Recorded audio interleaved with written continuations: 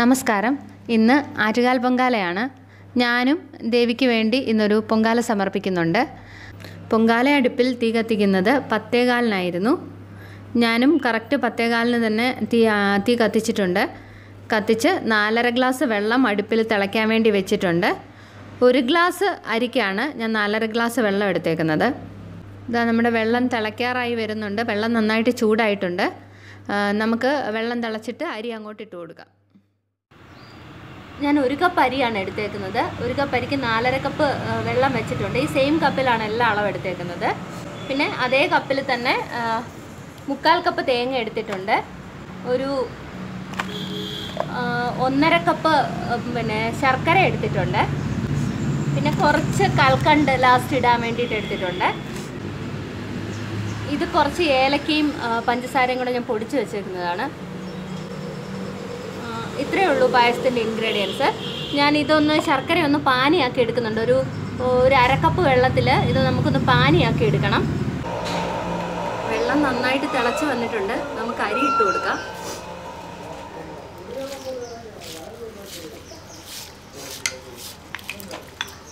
അരി തിളച്ച് വെള്ളം പൊങ്ങുന്നത് വരെ നമുക്കൊന്ന് വെയിറ്റ് ചെയ്യാം. എൻ്റെ കണ്ണൊക്കെ നിറഞ്ഞിട്ട് വയ്യ, നിങ്ങൾക്ക് കാണാമോ എന്നറിഞ്ഞുകൂടാ. കണ്ണൊക്കെ നിറഞ്ഞ് ഒഴുകുകയാണ് പൊങ്ങയും കൊണ്ട്.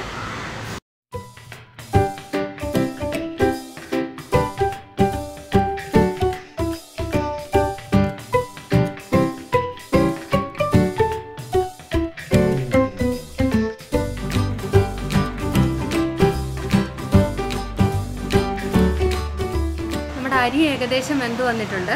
ആ സമയത്ത് നമ്മൾ എടുത്തു വെച്ചിരുന്ന ശർക്കര, 1.5 കപ്പ് ശർക്കര ഞാനൊരു 1/2 ഗ്ലാസ് വെള്ളം ഒഴിച്ച് ഒന്ന് പാനിയാക്കി വെച്ചിട്ടുണ്ട്. ഇത് നമുക്ക് നമ്മുടെ ചോറിലോട്ട്, അരി വെന്ത് വന്ന അരിയിലോട്ട് ഒഴിച്ചു കൊടുക്കാം.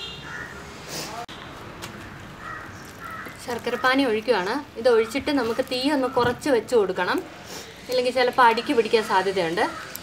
ശർക്കര പാനി ഞാനൊന്ന് അരിച്ചെടുത്തായിരുന്നു.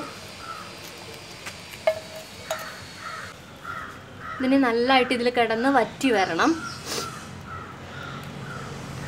അരി വെന്തതിന് ശേഷം മാത്രമേ ശർക്കരപ്പാനി ഒഴിക്കാവുള്ളൂ, അല്ലെങ്കിൽ അരി ചോറ് കല്ലിച്ചു പോകാൻ സാധ്യതയുണ്ട്. ശർക്കരപ്പാനി ഒഴിച്ച് കഴിഞ്ഞിട്ട് ഇടയ്ക്കിടയ്ക്ക് ഒന്ന് ഇളക്കി കൊടുക്കണം. നമ്മുടെ ശർക്കരപ്പാനിയുടെ വെള്ളമൊക്കെ ചെറുതായിട്ട് വറ്റി വരുന്നുണ്ട്. ഇത്രയ്ക്ക് വെള്ളം നിൽക്കുന്ന സമയത്ത് നമുക്ക് തേങ്ങാപ്പീര ഇട്ട് കൊടുക്കാം. ഒരു 3/4 മുറി തേങ്ങയുണ്ട്. ഇത് 3/4 കപ്പ് തേങ്ങ.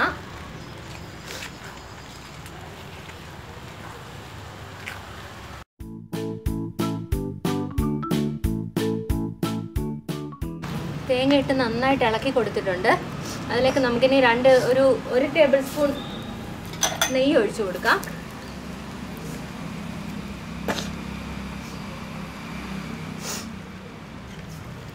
ഒന്ന് നന്നായിട്ട് ഇളക്കി കൊടുത്തിട്ട് നമുക്ക് 1 ടേബിൾ സ്പൂണും കൂടെ നെയ്യ് ഒഴിച്ചു കൊടുക്കാം.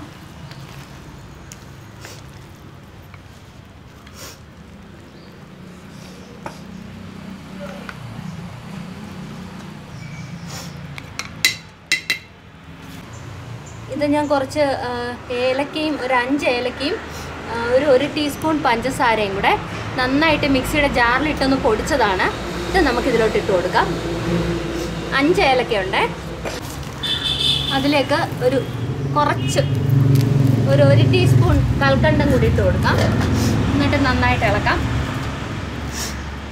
നമ്മുടെ പായസം റെഡി ആയിട്ടുണ്ട്. കുറച്ച് വെള്ളം നിൽക്കുന്ന പരുവത്തിൽ നമ്മളിത് ഇറക്കണം, അല്ലെങ്കിൽ തീരെ വറ്റിപ്പോവും. ഇതാണ് ഇതിൻ്റെ കണക്ക്. നേദിക്കുന്ന സമയം 2:15. അപ്പോൾ നമുക്കിതിവിടെ അടച്ച് വയ്ക്കാം. ഇപ്പോൾ 12 മണി, 11:45 കഴിഞ്ഞ് 12 ആയിട്ടേ ഉള്ളൂ. നമുക്കിതിവിടെ അടച്ച് വയ്ക്കാം. തീയൊക്കെ മാറ്റിയിട്ട് അടച്ചു വെക്കണം, അല്ലെങ്കിൽ ഇത് വല്ലാതെ വറ്റിപ്പോകും. ഇനി തീ വേണ്ട, അടുപ്പിൽ തീ നമുക്കങ്ങ് മാറ്റാം.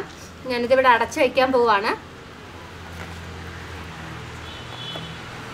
അപ്പോൾ നമ്മുടെ പായസമൊക്കെ ആയി സമാധാനമായിട്ട് നിൽക്കുകയാണ് ഞാൻ. ഇനി അപ്പം നമുക്ക് 2:15 വരെ പ്രാർത്ഥിച്ചുകൊണ്ടൊക്കെ ഇരിക്കാം. ഇതുവരെ ഞാനൊന്നും കഴിച്ചിട്ടില്ല. ഞാൻ പോയി എന്തെങ്കിലും കഴിച്ചിട്ട് വരാം. എനിക്കും കഴിക്കണം, പിള്ളേർക്ക് കൊടുക്കണം. പിള്ളേരും ഇതുവരെ ഒന്നും കഴിച്ചിട്ടില്ല. പിള്ളേർക്കും കൊടുത്ത് ഞാനും കഴിച്ചിട്ട് വരാം. അപ്പോൾ എല്ലാവരും അടുത്ത വർഷം തൊട്ട് ആറ്റുകാൽ പൊങ്കാല ഇടണം. നമുക്ക് ആറ്റുകാലമ്മയെ പ്രാർത്ഥിച്ചിരിക്കാം. ഞാൻ ഇടയ്ക്ക് അരി തിളയ്ക്കുന്ന സമയത്തൊക്കെ ഞാൻ പ്രാർത്ഥിക്കുക തന്നെയായിരുന്നു. അരിക്ക് വെള്ളം വെച്ചിട്ട് ഞാൻ അരി ഇടുന്ന സമയം വരെ പ്രാർത്ഥിച്ചുകൊണ്ടിരിക്കുകയായിരുന്നു. അപ്പോൾ അടുത്ത ദിവസം മറ്റൊരു വീഡിയോ ആയിട്ട് കാണുന്നിടം വരെ ബൈ.